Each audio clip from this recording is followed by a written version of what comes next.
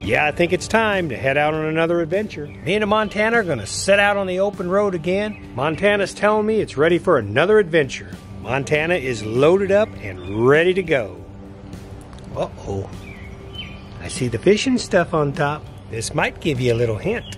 Another historical southern Indiana beautiful sight coming right up.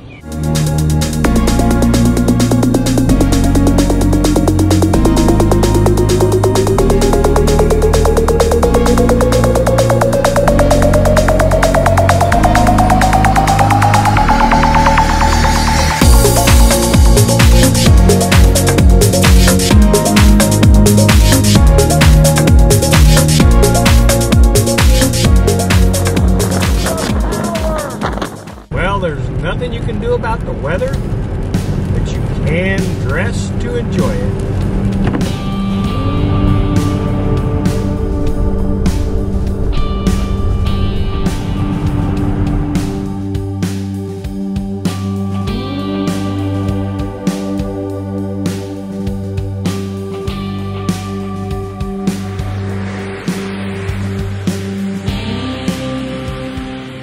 Mighty Ohio River. Ohio River is a little under 1,000 miles, 981 miles. Starts all the way up in Pennsylvania, ends down in Cairo, Illinois. 5 million people get their drinking water from the Ohio River. It's beautiful, beautiful river. So the destination today is not the Ohio River. It's a river that flows into the Ohio called the Blue River. That's where we're gonna float today. We're gonna go out on the Blue. I've been going to the Blue River. I bet you it's been a half a century I've been going to the Blue River. Right out of high school, we used to take canoe trips down the Blue. Yeah, the Blue River itself is 57 miles long. Starts around Salem, Indiana, not far from Louisville, Kentucky, and drains all the way down into the Ohio River. So we're gonna get on down there. We're not gonna go to the normal place where people usually go to canoe the Blue River. They started Milltown, and you can rent canoes there, and I'm gonna show you is a place that I've been going to for years and years and years. And I like it because rarely do I ever see anybody out on the water. It's downriver from Milltown, but it is well worth checking out. So that's where we're gonna go, the secret spot.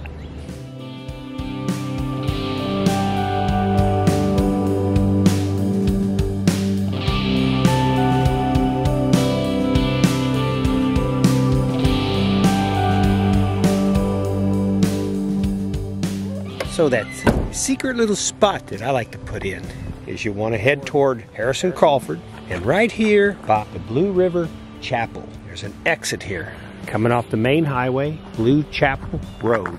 And you take this road on down and I'll show you where the access is. It's nice.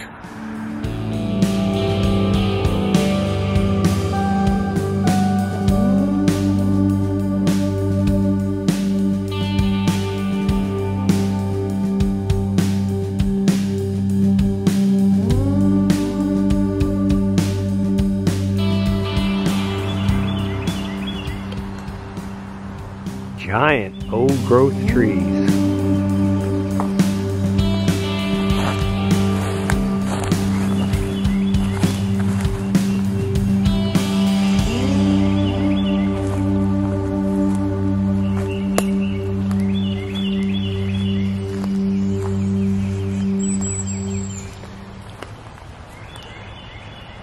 The bluebells are beautiful.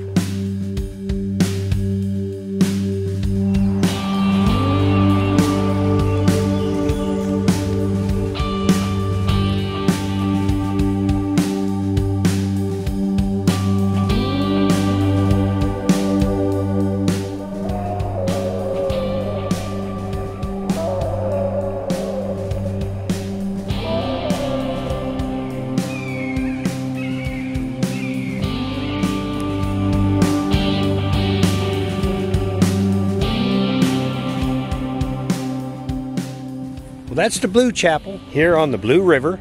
It's pretty. A nice little graveyard here. I'm a little concerned. Before I left on this trip, I checked the charts. I always check the river charts before I go out on a river, especially in a canoe and a kayak. and it looked to me like the Blue River had really experienced a spike in the last couple days. Pretty far up ways, there was a real spike. And going down here and looking at it right here, it looks like it's flowing pretty good, which becomes a problem when you're solo and you're in a canoe. There's only one way you can go when you're by yourself, and that's upriver. You always want to go upriver first. You never want to go downriver and then try to come back up. Most of the time I will go upriver. It looks to me like the current's pretty strong. I may not be able to do it, so I'll go down here and take a look at the site and take some photographs. I guess I'll decide whether I want to try to put the canoe in or maybe save this trip for another day and go explore somewhere else. Never know. You never know about an adventure till you get there. What it's going to be like, you do the best you can and go from there. Let's check out the launch site. It's right down the road. Yeah, this trip has already turned out to be a little bit of a challenge. It's pretty cool out here. It's probably in the high 50s, maybe 60, 62. There's a light rain coming down. The current's fast. Always an adventure. You never know. But, you know, I thought I'd take the Montana out for a day or two. Just get it out on the road, test everything out. You can see I've got all my gear back here, and I want to just work on it and how to arrange it. I'm going to try out the bench bed that I made back here tonight and see how it goes. You just never know. You take an adventure, you go on it, you got to learn to just be flexible. Do whatever you can. I don't risk things too much. If I just go down here at the launch site and I feel like the river is flowing just a little bit too fast, I'm not going to risk it, because that's another thing in the springtime. There's a lot of people will drown in the springtime because that water is so cold still. That water will not warm up until June. And so if you fall in, it's instant panic. You just kind of basically cramp up, seize up. And so I'm not willing to do that. I'm never willing to risk a video for my life. And that's important. A lot of people are getting hurt these days. A lot of blogging and stuff are slipping and falling because they want to get that dramatic video that nobody else has got, right? And so they're willing to risk everything for it, and I won't do that. That's not a good plan. Especially the younger people. If you're one that's doing that, don't do that. It's not worth risking your life for, and somebody else has probably done it anyways. Just be safe out there and just get that good footage, get the good photography.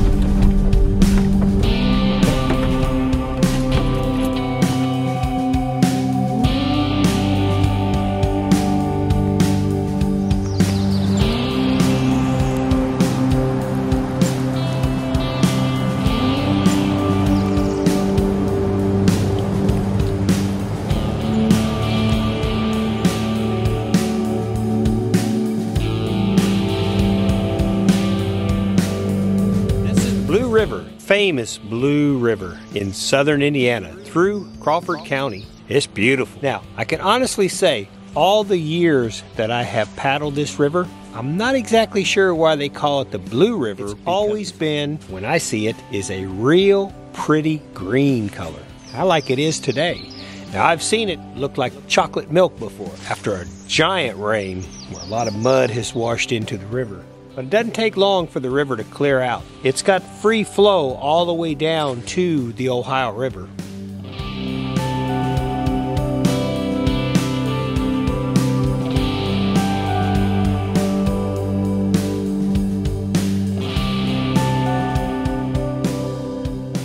Most people will put in at Milltown. That's where Canoe Outfitter, Cave Country Canoes is at. They've got a lot of canoes, but there's always a lot going on. Buses coming in and out, you know, a lot of crowds, a lot of families, especially on weekends as it starts to get warmer. A lot of people out there, they want to float, they want to drink, and they want to party, which is okay. It's a lot of fun. It's a lot of fun to do that. Used to do that in my younger days, but now I prefer access point like this right here, because sometimes you'll see some bank fishermen, but that's about it. And I have went up and down this river here so many times and never even see a single soul out there. That's why I like coming to places like this. I like discovering, you know, the places that, you know, very few people go. You just don't have a lot of crowds, you don't have a lot of noise.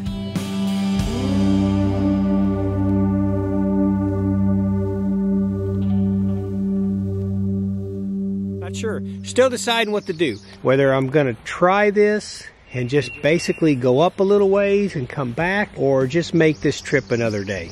Yeah, I was just thinking about Blue River fluctuates so much that I have seen the entire parking lot where I'm parked at right now, I have seen it completely underwater. This whole thing underwater right here. So yeah, when it floods, it comes up pretty fast.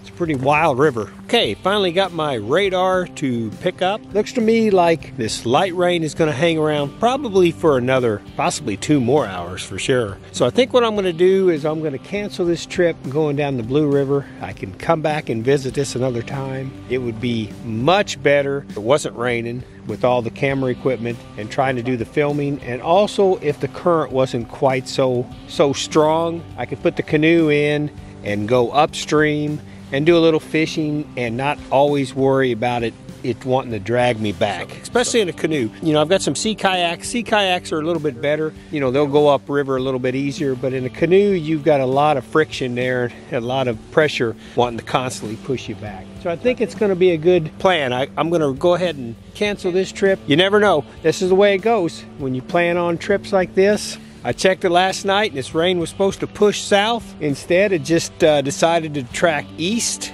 and it's coming right across here. So there's rain from here, probably, I would say probably 60, 70 miles right along, right to the west and heading east and right across here. That's the nice thing about modern day radar. We can check it these days.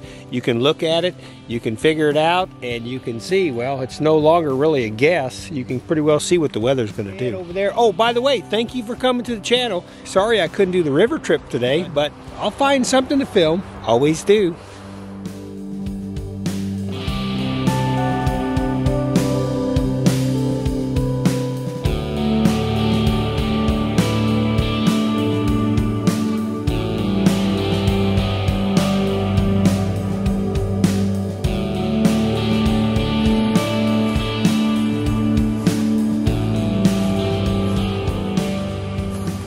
Yes, this is one thing I always try to do when I drive along these country roads is take the time to stop and look at things. And I saw a really nice cliff face coming up here. So I'm gonna walk down here and see if I can't get a couple good photographs of it. This is a beautiful area. This is between Sulphur, Indiana and St. Croix. Not exactly sure what highway it is. I can check on that. But just a beautiful little stretch of road. Southern Indiana beauty. Love it.